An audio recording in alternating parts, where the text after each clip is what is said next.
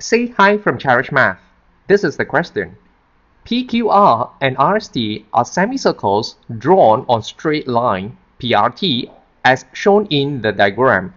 Q and S are the midpoints of these two semicircles and a straight line is drawn by connecting QRS.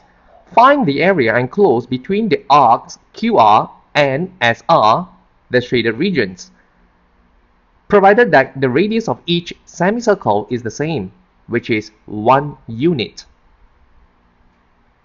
For the region on part A is identical to the region on the part B. So with the area of the part A is same with the area of the part B. To work out the area of the part A, I have to draw a triangle, and this is going to be O as the center of this semicircle.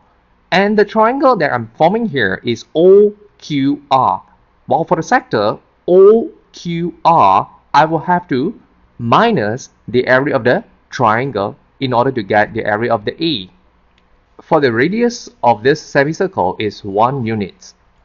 And I'm going to work out for what is the area of this A region.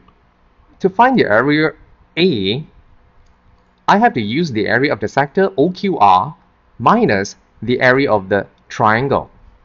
The area of the sector OQR is by using 1/4 of a circle, which is 1/4 multiplied pi, the radius is at 1 square, minus the area of the triangle is by using 1/2 multiplied the base, which is at 1 unit, and the height is at 1 unit as well.